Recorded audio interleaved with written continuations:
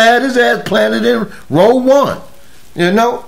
So, I mean, basketball and turf, man, you know, it's not even really fun no more. But I watch it because I'm a sportsman and I like watching sports. But some of the shit that happen in these games and the way the athletes are today, man, I don't even know, man. It's not even the same like it used to be, man. I like it when it's all about us. My team, your team.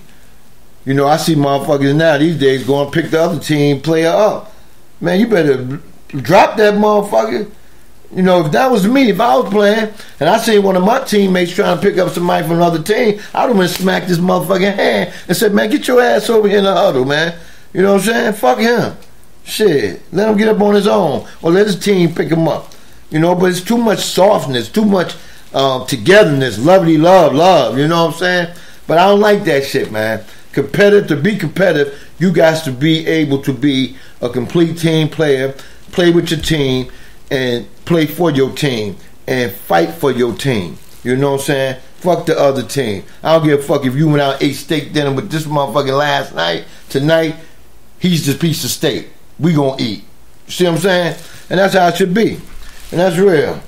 Let me see. Vince Wright said, oh no, by the way, we have another X Squad affiliate in the house.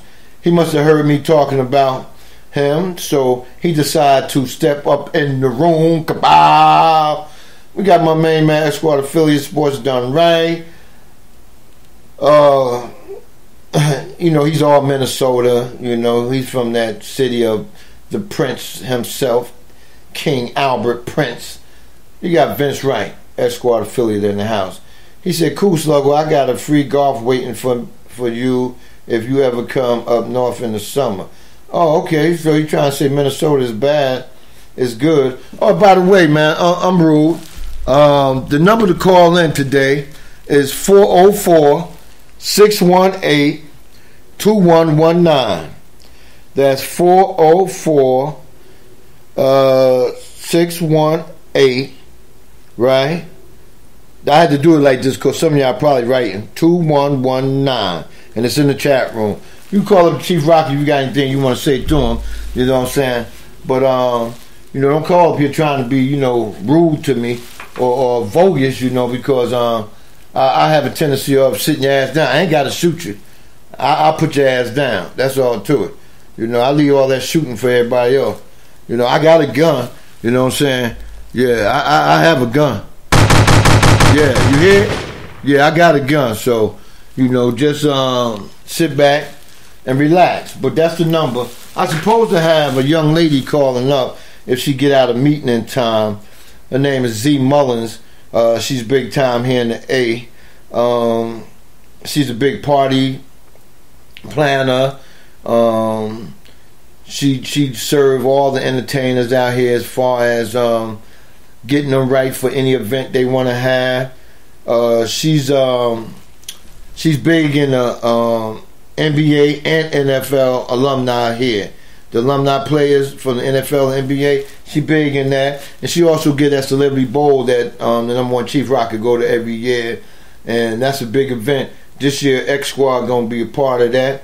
We're going to get our little shirts and we're going to get our lane. And we're going to win that trophy that they be giving out. They give out shit for now. See, Mullins didn't pass out shit for winning. So everybody in X Squad affiliate here in Atlanta, if you got a bowl game, get ready because we're going to be part of that bowl game with the lovely Z Mullins. And I'm going to tell you something. Z know all the bad women here in the ATL.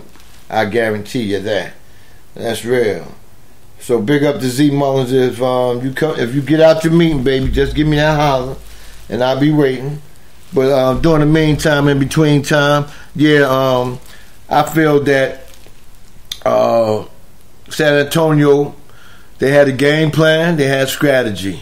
You know, their defense was smothering Golden State, and the DeBarge brothers. One of the DeBarge brothers wasn't even found yesterday. They still looking for him. I think that's the one that's out there on them drugs. You know what I'm saying? He probably is out there, you know, getting high with Pookie somewhere. You know what I'm saying? But the other one showed up. You know, only reason he showed up because Kawhi Leonard was out. See, once Leonard went out the game, right? that changed the defensive strategy on who covering who. You know, because when he was in the game, Curry wasn't doing shit. I don't know who was covering Curry when Kawhi was in the game, but when he left the game, then all hell broke loose. Curry just started finding opening, and they start picking, rolling, and all that, and he was shooting them goddamn three-pointers. But when Kawhi Leonard was in there, shit, that shit was shut down. Golden State was down by 23 points when he left the game, and never seen light again. You know what I'm saying? They never seen light until San Antonio just said, here, take the ball. Here, take the ball. Here, take the ball. They were just giving them the ball. They weren't playing no smothering defense. It was mistakes. It was like a hot potato. Nobody on San Antonio wanted the ball. It was like a hot potato. Every time you turn around, because Golden State don't play no D like that. I ain't never seen them play no D. You wait till the next series if they make it to the next series, but they gonna make it. It's just me talking, man. Being devil advocate, you know, I don't really want them to go, but they gonna go anyway. But you wait till the next series, and then you show me that they playing any D. Because LeBron James gonna take every motherfucker there they got to the hole. And I heard somebody said Jamel McGee is gonna be the one that stopped LeBron from coming to the hole. Shit, ask Shaq could Jamel McGee do that, and see what Shaq got to say. I ain't gonna say nothing. Just ask Shaq. Shaq, what you think? Well, Jamel McGee, he's softer than toilet tissue. The King James is just gonna come in there. He gonna ride on that ass. And Jamel McGee, you gonna be on Shaq Funnies again. Oh, thank you, Shaq. I thank you for that little commentate, man. Hey, man, good job anyway on TNT, man. I appreciate you, bro. And Shaq is running for sheriff too, man, here in Atlanta. And I forgot what county. I think DeKalb County. Big up to you, Shaq. Thank you for coming in. But yeah, man, that's what's gonna happen, man. You know.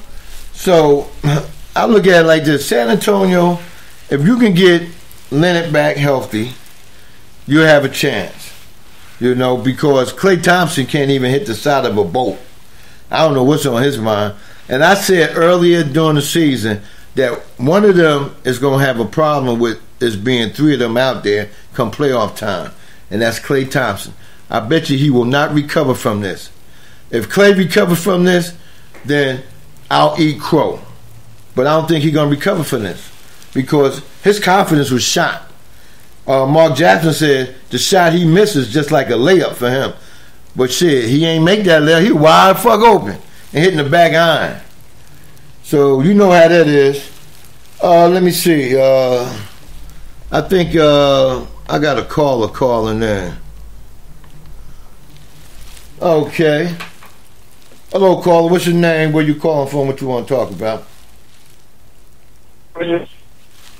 Huh? You there? You there, call? Huh? Yeah?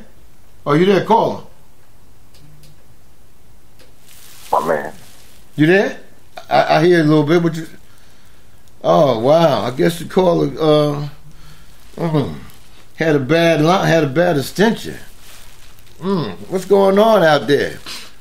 When you call up here, you got to have a good phone line.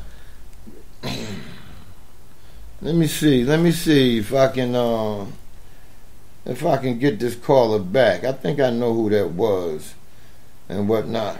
But yeah, man, it was embarrassing to me because to be up by that many, man, you supposed to close the door. Ain't no team that goddamn good or that bad that they can come back and beat you like that. Oh, okay, here we go. Caller, what's your name? Where you calling from? What you going to talk about? Chief, it's Microwave, man. We clear? Yeah, we clear, man. What's going on, Microwave? Hey, man. You know, realistically speaking, Chief, this is where I got my start with you was during basketball playoff time. Yeah. What you mean Golden State don't play no defense, man? They top 3 defensive team in the league, bro. I never seen Kevin Durant play defense before, and I've seen Kevin Durant play defense this year. I didn't even know he could play defense. Okay. You say they top 3 this year? Yep. They was top 5 last year too, Chief. Well, I mean, to me, I don't think they play good defense, man. You know, that's just me. You know what I'm saying? I mean, you can bring a stat to me any day, but when it comes down to that money, did they play top defense last year when Cleveland came back and whooped on that ass? Hey man, when LeBron, first of all, nobody can guard Kyrie Irving, nobody can guard LeBron James. When LeBron puts on a performance like that, I mean, what can you say? So you got me on that one. But realistically speaking, man, if you look at them dudes play a whole game, them dudes, they get a lot of steals, they get a lot of blocks as a team. They don't send the opposing the opposing team to the free throw line that much. Like they really are a good defensive team, which is why Steph Curry gets hidden so much as not being a good one-on-one defender, is because of the way their team defense is constructed.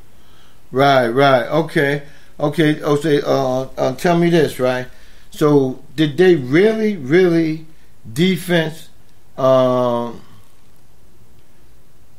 Did they really defense? No, I caught a blank right there. Did they really defense? Did they really defense San Antonio yesterday? No. Yesterday, they got punched in the mouth. And the only reason they responded is, like you said, when Kawhi went down, I think Golden State looked at it and said, we're not going to beat Houston and lose to these dudes by 40 when their best player not on the court. So that was a little bit different. They definitely, I think yesterday, man, whatever Popovich did to his team in the beginning of the game prior to Kawhi getting hurt was excellent. And he outcoached Mike Brown. And he came out and they punched them dudes in the mouth, man, and they couldn't respond until Kawhi went down. So yesterday, it wasn't necessarily just the defense that they were playing; it was a defense that was being played on them as well, man. You know what I'm saying? Like, who expects LaMarcus Aldridge? This is only his second good game in the playoffs. It's only his second good game, so you're not expecting LaMarcus Aldridge, or should I say, you expect LaMarcus Aldridge to do this every night, but he hadn't been doing it since he's been in San Antonio. But you're right. They wasn't doing nothing yesterday. Yeah, man, because I just didn't see them really playing no tough D. What I saw was San Antonio, the guys that was handling the ball, they just came down the court, and when a man jumped in their face, they just bobbled the ball and threw it away. I seen about 5 times that happening. Yeah, but Chief, I mean, so what? You're not gonna give credit to poor offense on the people that's opposing the offense and defense. Like, that's what I'm saying. Like, there was a lot of sloppy turnovers once Kawhi went down. It's like the Spurs was like in shock that they didn't have Kawhi yet again. You know what I'm saying? And going up against Golden State is not gonna. You don't got Kawhi, but I mean, if I'm in front of this dude and I jump in his face and he fumbled the ball. He fumbled the ball because I jumped in his face. That's good defense. Well, I don't see it like that, man. Because if that was my team, I would have called timeout after the second one, and then I would just brought them over there and just told them, like, listen, man, is y'all gonna play some fucking ball? Or you just going to give them the game? Because I'll stop the game right now and tell them they won. You know? Because they was very sloppy. Look at the turnovers they had. Look at them. I mean, if you can, go back and watch the game a little bit and watch the turnovers when Leonard went out the game.